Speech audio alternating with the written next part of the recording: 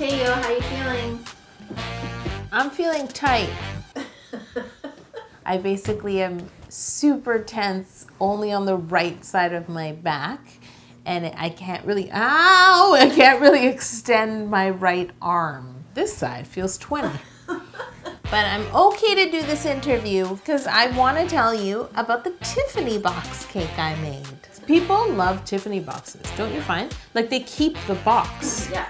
To make this cake, I baked 8 pounds of my ultimate chocolate cake in 2 square pans. After leveling them, I made sure to save my humps because I think I have enough humps to make a second little cake. I don't know why I just like torturing myself. Even though I baked 2 10-inch cake pans, I actually decided I wanted the box to be 8 inches. Why? Because the lid of the box is going to be a styrofoam dummy. They were out of 10-inch dummies, so I had to get 8 and 9 just in case. Oh, okay. So now the box has to be small. You can't have a lid that's smaller than the box. That defeats the purpose, right? That's not a box. That's a useless box, really. Then the box becomes like a lid holder. And now my humps, I'm going to level them and cut each hump down to 4 inches square. So I'll make a little box. Now it's time to simple syrup all 4 layers of my cake. I told Sir Squeeze, this is gonna be a Tiffany box. It has to be like a luxurious, fully even simple syrup. Now it's time to fill and stack my 2 cakes. I'm gonna stack each cake on a board that's cut to its size. And then I crumb coat and chill both cakes. Now it's time to ice the cakes again and chill. It helps to use a bench scraper when you're icing cakes like this because it's a box, so it's really important that we keep our sides and our corners as straight as possible. Once you're happy with the ice, put it in the fridge. I always recommend with square cakes, we can go back, even sometimes round cakes, even any cake really. Whenever you're not happy with the icing, the secret is to chill it and then just touch up as you need to, sort of build up the buttercream. Now I'm gonna roll out my Tiffany blue fondant and I'm gonna roll it out in panels, and again, making sure that my panels are high enough for the sides of each one of my cakes as well as long enough. And then chill the fondant for a bit. This will make it easier to apply. I also just remembered that in year 1, I would really stress about telling you guys that I chilled fondant. I had my fridge altered specifically for cake decorating. So there's like a humidity monitor, whereas if you do this at home, putting fondant in your fridge sometimes, especially if you live in a warm climate, will make it sweat. In the meantime, while my fondant slabs are chilling, I am going to cover a 9-inch round, no, a 9-inch square. That would be an even odder box, right? Like a square box with a round lid. Now I'm gonna roll out my Tiffany blue fondant, drape it over the styrofoam dummy, and then use a fondant smoother to help smooth it in place, get out all the air bubbles, smooth it down the sides. I'm gonna trim away the excess at the bottom, but not flush to the dummy, because what I wanna do is flip it over and then trim it flush while it's upside down. And now the most important thing is to put this lid aside to dry outside of the fridge, because of course the logo will go on top of this lid, and the firmer the fondant is, the easier it will be for me to write the logo on top. So I'm gonna start covering my cakes. I'm very excited. It doesn't matter which one I start with. For the closed box, I need to measure the height of my cake around all 4 sides, and then I pick whichever side is the highest. Even though the cake looks straight, it might be like 1/16 of an inch higher along one side. I cut all my slabs to that height, and then I cover 2 opposite sides at a time, smoothing the fondant on the cake, and then trimming it flush to the sides of the cake with a very sharp paring knife. And then I cover the 2 opposite sides and do the same thing. Once I've covered all 4 sides of the smaller 4-inch cake, if there's a valley at the top of the cake, in my case there was, then I fill that in nice and flush at the top with a little Italian Meringue Buttercream. And I just love doing that. There's something about doing this that makes me so happy. For the open box, I make sure to remember that I need a lip. that's what's gonna make the box look open. So I decide how tall I want it, and then I cut all my slabs to that height and trim the fondant flush. Yo, I just want to commend you on keeping one side absolutely frozen and the other side is really animated. I have my right hand tucked under my thigh to stop myself from trying to move my arm. Like lifting my cup hurts. Putting my hair, I was like, I don't even care how messy my curls are because the thought of tying a ponytail is so painful. I'm like, this is it. This is my head. Take it. It's looking great. Okay, good. Glad my hair's cooperating today. Now I can cover the top of this 4-inch cake because this is a closed box, so I'm going to create the lid right on the cake. I roll out my Tiffany blue fondant, drape it over the cake, and very quickly I work to smooth it. And why I say very quickly is because the corners are sharp, just like they should be, sometimes the fondant pulls and wants to tear there. That's why you don't want to give it the time. You want to get the air off the top and then smooth down the sides as quickly as you can. And then trim away the excess and pop it in the fridge because we have to trim the lid perfectly, and I find when my fondant is chilled, that's easier to do. That's why I like my fridge. I can't believe I was ever worried about talking about it. I can't believe you were ashamed of talking about it. I know. She's my everything. So my boxes, they're looking boxy. But what's inside the box, yo? Exactly. I asked Olivia and Shelly, two How to Cake It team members, what the most popular Tiffany item is, and they thought it was the key necklace. So to form the heart part of the key, I used a heart mold that I have, and I just pressed my gray gum paste into that mold. Now I have to work on, I guess it's called the stem of the key. I have no idea. I'm going to use a lollipop stick, cut to size, and then I'm going to roll the gray gum paste thin, surround the lollipop stick with it, roll it on the counter to smooth it out, trim away the excess. I want to leave like about a ½ inch of the stick exposed, and this part will be pushed into the heart.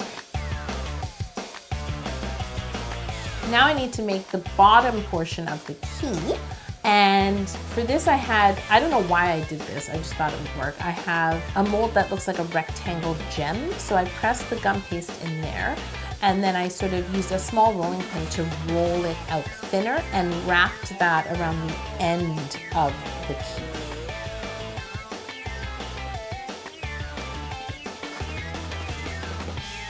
The next two things I need to make are the little, I don't know what you call it, but at the top of the heart, there's the little, this thing, that thing. I roll out a little cord of my gray gum paste and form it to fit the heart. And then I also have to make a loop because the chain goes through a loop. And you want to set all these pieces aside to dry on their own. I'm not done because I need a chain.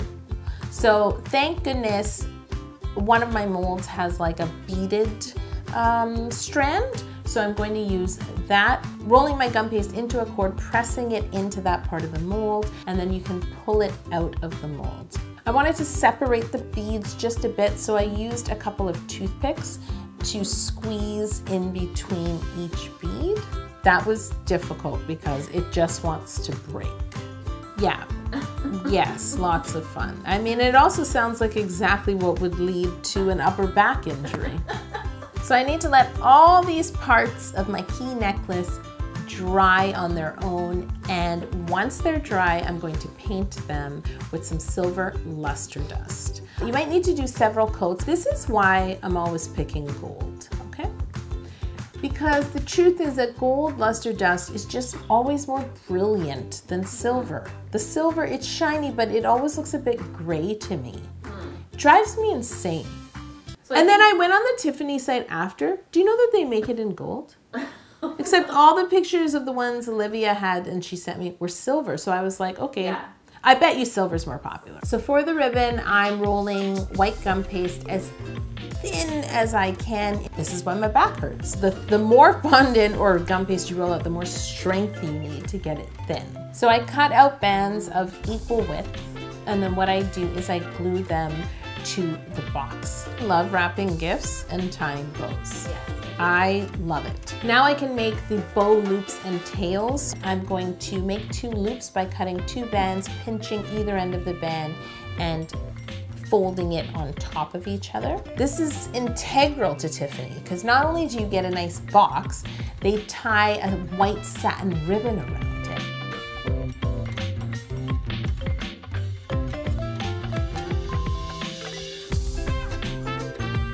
If you want to stop your bow loops from collapsing, you can roll up some paper towel and just tuck it in.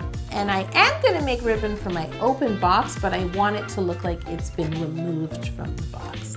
So I roll out more gum paste, nice and thin, cut my strands, and then I just let it dry in different formations. My ribbon right now is just white and it's kind of matte. It doesn't look satiny enough. So to make it look satin, I'm using a luster dust called Satin White. Can you believe that?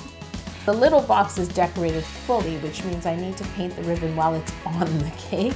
So just really carefully paint up the sides of all 4 bands, paint the loops, paint inside the loops, paint the center, the tails, all of it. It's a nice blue box with white satin ribbon, but it needs to say Tiffany.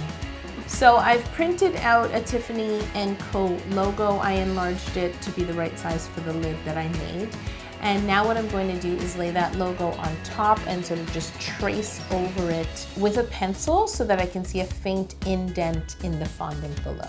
Now I'm going to use a black food coloring marker to draw the letters onto the top of the cake or the lid.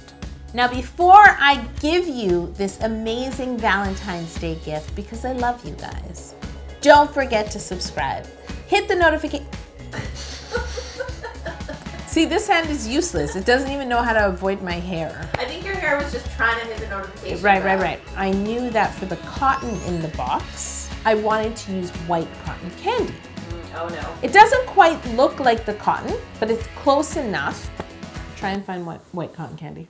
You'd think they'd make more white cotton candy in winter. Yes, everyone tried, Jocelyn. I tried. I went to like 4 different stores. Orhan tried. We looked online. We looked on Amazon. Shelly found a store in Mississauga that had it, and we couriered white cotton candy.